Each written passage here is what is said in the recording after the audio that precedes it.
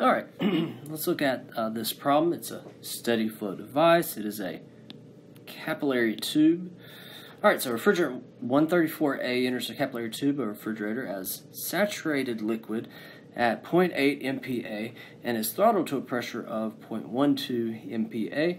Determine the quality of the refrigerant at the final state and the temperature drop during this process. So we've got some capillary tube, some valve. It's entering here, it's exiting here, so it's refrigerant 134A. It enters as a saturated liquid. It enters at 0.8 MPa, and then it exits, it's throttled to 0.12 MPa. Determine the quality of the refrigerant at the final state and the temperature drop during this process. All right, well, let's see. This is two good pieces of information.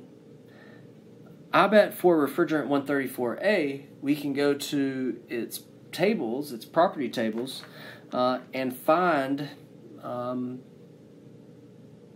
any other properties we might want to find. What properties might we want to find? Well, it's asked for the temperature drop, so we might want to find the temperature. For a saturated liquid, whether it's saturated liquid or saturated mixture or saturated vapor, it's all at this Tsat. So I am refrigerant 134A, SI units. I am in table A12. That's the pressure table for refrigerant. The temperature associated with that pressure is 31.31 degrees C. Now, what other piece of information might we want to find for the inlet conditions? Well, you've got to know for a capillary tube or a throttling valve, it is constant enthalpy. The enthalpy does not change. The H1 equals the H2. The H inlet equals the H outlet. So let's find the H. All right, well, it's a saturated liquid, so the HF at 0.8 MPa. Go ahead and flip through your property tables. Make sure you can do this. Find these values. This is what I've got. 95.48 kilojoules per kilogram. And so that tells me that this outlet is also, now it may not be a saturated liquid, but its H is also 95.48. Right? This is also 95.48. This is kind of the link, the connecting link that gives us enough information. Now I have two pieces of information for state 2. All right, so you got to know that a capillary tube or throttling valve, enthalpy is constant. So calculate, somehow find the enthalpy of the inlet, and then carry that. That is also the enthalpy of the exit. All right, so with these two pieces of information, knowing that the pressure is at 0.12 MPa, and looking at this H value, so I'm not sure actually what table to go to because I'm not sure if it's superheated, if it's liquid, if it's a mixture. First, I'm going to go to the saturated table. Again, table A12. So taking these two pieces of information right here to table A12, I would find that this H value is in the table. It's under the dome. It's in between HF and HG for 0.12 MPa. So I look for 0.12 MPa. I look at the HF value. I look at the HG value.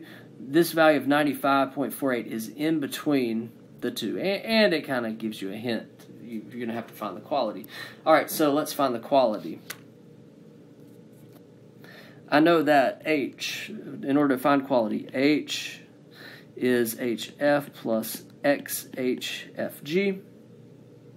And so I know the H that I have, 95.48. I know the HF for this 0.12 MPa. I know the HFG for that 0.12 MPa. I can find the quality. So this is what I've got. 95.48 is equal to 22.47 from the table plus, also from the table, 214.52. And I would get a quality of 0.34. So that was what it asked for, the quality. It also asked the temperature drop. Now I knew that this temperature was 31.31 because it's a saturated temperature. Whether it's a mixture or it's changing from saturated liquid to saturated vapor, it's at that Tsat. Now this also is a mixture, and so it is also at its Tsat for its pressure, 0.12 MPa. So the Tsat for 0.12 MPa, the T is, okay, so it says negative 22.32 degrees C. So that is its exit temperature. So the delta T, the T outlet minus the T inlet, would be negative 22.32 minus 31.31. Alright. Delta T would be negative 53.63 degrees C. Okay, so for a capillary tube, for a throttling valve type problem, you've got to know that it's constant enthalpy, and that allows you to take the enthalpy that you know or that you found for the inlet and say, well, that's the same enthalpy for the outlet. And so take that enthalpy and then fill in any other properties, any other things that you might want to find for the outlet. Get this quality for X, get this delta T for the change in temperature.